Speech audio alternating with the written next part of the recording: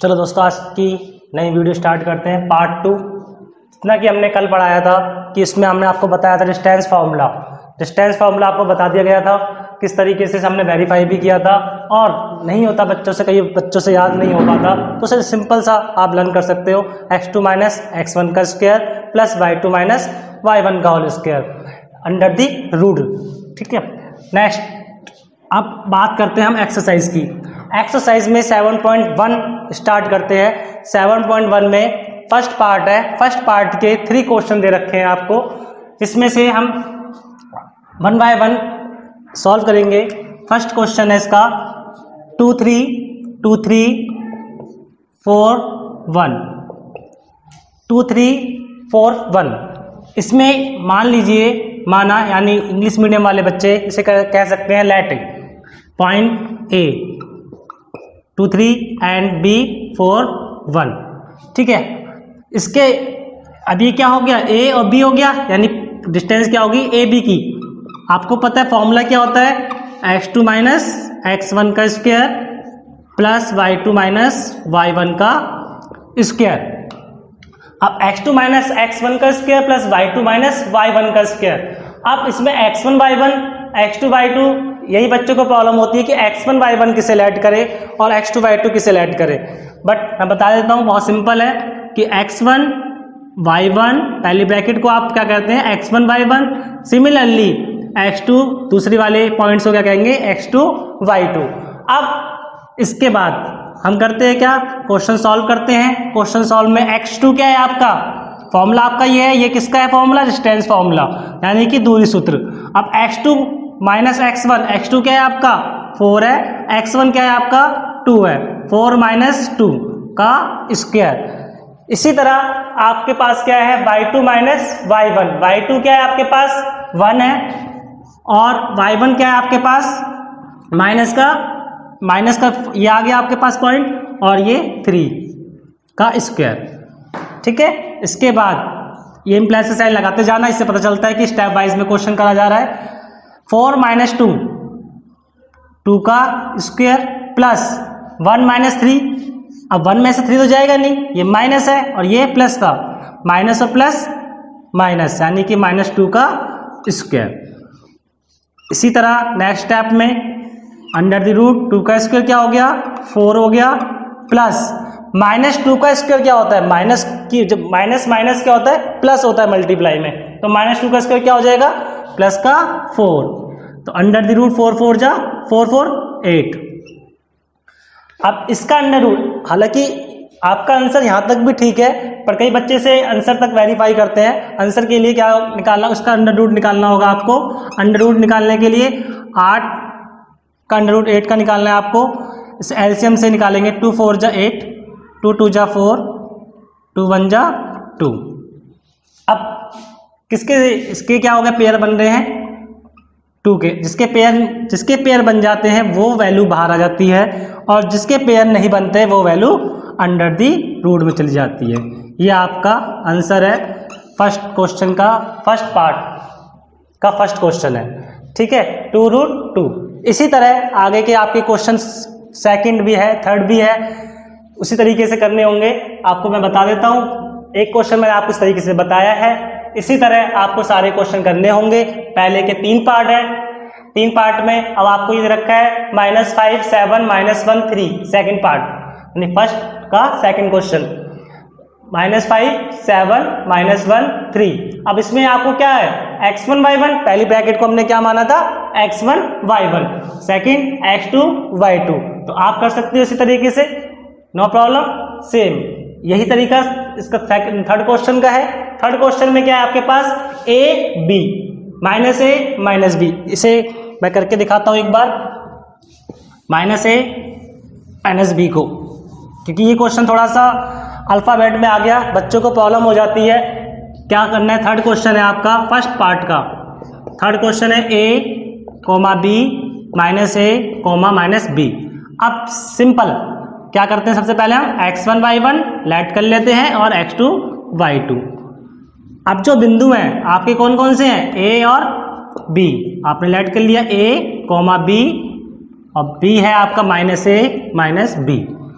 अब सिमिलरली जैसे आपने पहला फर्स्ट क्वेश्चन किया था सेम उसी तरह ए बी, डिस्टेंस फॉर्मूला आपको पता है क्या होता है, x2 माइनस x1 का square plus y2 minus y1 का स्क्वायर। अब ए बी सेम चलता रहेगा आगे तक।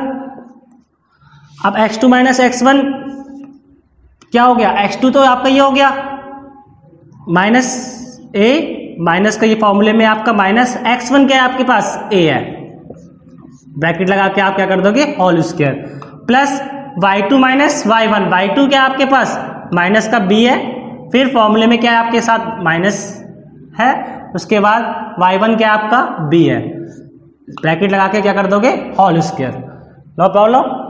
A B is equal to minus A minus one क्या होता है -2 होता है, सेम इसी तरह माइनस ए और माइनस ए क्या होगा माइनस का 2a का स्क्वायर प्लस माइनस बी क्या होगा माइनस का 2b का स्क्वायर। ठीक है, इसी तरह A B is equal to, अब -2 a का स्क्वायर है, -2 का स्क्वायर क्या होगा 4a स्क्वायर, क्योंकि माइनस माइनस मल्टीप्लाई में क्या होता है प्लस हो जाता है। सिमिलरली इसी तरह क्या होगा 2b का स्क्वायर क्या होगा 4b का स्क्वायर। अब इसी तरह आपको क्या करना है, 4 दोनों में है तो 4 आपको क्या आ जाएगा कॉमन आ जाएगा, a square plus b square. ठीक है, अब A B is equal to 4 आपका क्या है अंडर रूट से बाहर निकालेंगे, ये रूट में है। अब आपको पता है जब रूट की वैल्यू जब निकालते हैं, आपको बताया मैंने किस तरीके से निकालते हैं, तो 4 का रूट क्या होता है 2, ये 2 बाहर आ जाएगा अंडर द रूट, ब्रैकेट में क्या रहे a square plus b square. यह आपका क्वेश्चन फर्स्ट पार्ट का थर्ड क्वेश्चन कंप्लीट हुआ। इसी तरीके से आपके साथ सेकंड क्वेश्चन भी है। सेकंड क्वेश्चन क्या है 0 0 क्या होगा आपका ऑरिजिन हो गया 36 और 50 यानी 36 और 15 आपका दूसरा पॉइंट हो गया। इसको भी इसी तरीके से सॉल्व करना है।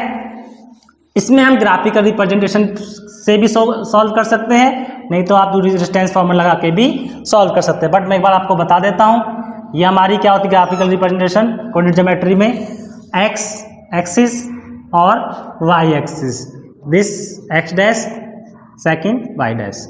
ठीक है, अब x एक्सिस में आपको पता है ऑरिजिन पॉइंट क्या हो गया आपका 0 0 हो गया, या आपने मान लिया a। ठीक है, ये आपका पॉइंट हो गया c। आप इससे क्या करोगे, आपको x दे रखा उसने क्या 15, कोई दिक्कत नहीं। अब 15 दे रखा है क्या आपको, इन्होंने क्या y एक्सिस दे रखा है, x हो गया आपका 36 हो गया आपका x एक्सिस और y एक्सिस हो गया आपका 15। ठीक है, तो आपका ग्राफ ऐसे ड्रॉ करेगा, तो यहाँ पे पॉइंट आ गया आपका 36 और 15। तो आपको सिंपल कुछ नहीं करना, ए बी है, ए बी की डिस्टेंस आपको कहाँ से यहाँ तक की डिस्टेंस निकालनी है। यहाँ तक की डिस्टेंस के लिए A B is equal to formula same x2 minus x1 का square plus y2 minus y1 का स्क्वायर। तो A B is equal to x। अब आपको पता है x2 माइनस x1 आपके पास 2 पॉइंट हैं, पॉइंट कौन कौन से थे, एक तो आपके पास 0 था 0 0 और एक था 36 और 15। अब इसमें से निकालिए कि आपको x1 y1 और x2 y2 यानी 36 माइनस 0 का स्क्वायर प्लस 15 माइनस 0 का स्क्वायर। तो A B is equal to क्या होगा 36 का स्क्वायर करना है, 36 का स्क्वायर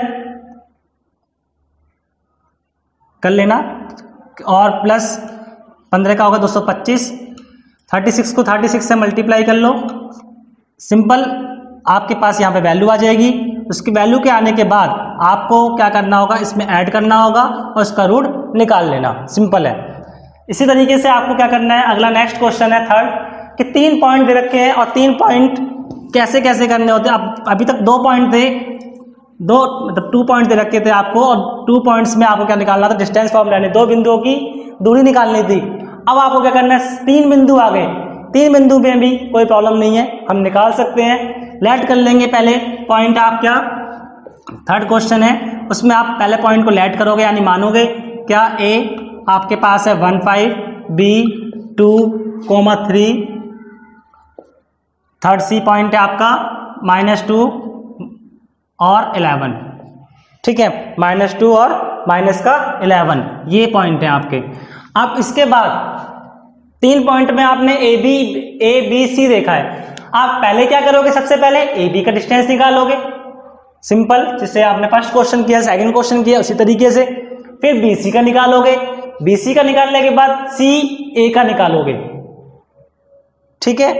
निकालने के बाद तीनों का आंसर पहले एक बार चेक करना, 2 का आंसर जो आएगा वो तीसरे वाले के क्या होना चाहिए, उनका सम तीसरे वाले के इक्वल होना चाहिए, ठीक है। ऐसे सिमिलरली अगला क्वेश्चन है, फोर्थ क्वेश्चन है 5 - 2 6 4 7 -2, इसमें भी लेट करोगे थर्ड क्वेश्चन की तरह ए बी सी, और इसमें बोला क्या है, समद्विबाहु त्रिभुज के शीर्ष, यानी कि आपको बोला हुआ है आइस स्केल कैसे बताना होगा आपको। इसमें भी ए बी की डिस्टेंस निकालोगे, बी सी की डिस्टेंस निकालोगे, बी सी के निकालने के बाद फिर सी ए का निकालोगे। जब तीनों पॉइंट निकालने के बाद आपको 2 का आंसर जो सॉल्व करने के बाद जो आंसर आएगा वो क्या होना चाहिए, सेम होना चाहिए, उसे बोलते हैं हम क्या, समद्विबाहु त्रिभुज के शीर्ष, ठीक है, या वो समद्विबाहु त्रिभुज हो सकता है, ठीक है। और उसके अलावा 5वां क्वेश्चन है आपका कि उसमें ग्राफिकल रिप्रेजेंटेशन है, उसमें भी आपको दे रखा होगा बुक में, देख लेना कि उसमें ग्राफ बनाया हुआ है। ग्राफ बनाने में उसमें 4 पॉइंट दे रखे हैं, चारों पॉइंटों में क्या करना है, आपको ए बी निकालना होगा, बी सी निकालना होगा, सी डी डी ए निकालना होगा। 4 पॉइंटों के लिए आपको पता है A B C D late करना होगा आपको। ए बी निकाला, बी सी निकाला, सी डी निकाला, डी ए निकाला। निकालने के बाद आपको क्या करना है, उनका ए सी निकाल, चारों के आंसर सेम आने चाहिए। उसके बाद ए सी निकालना है आपको, बी डी निकालना है। ये बताया गया है क्या क्या कि वो क्या होगा, एक वर्ग हो सकता है, ठीक है। लास्ट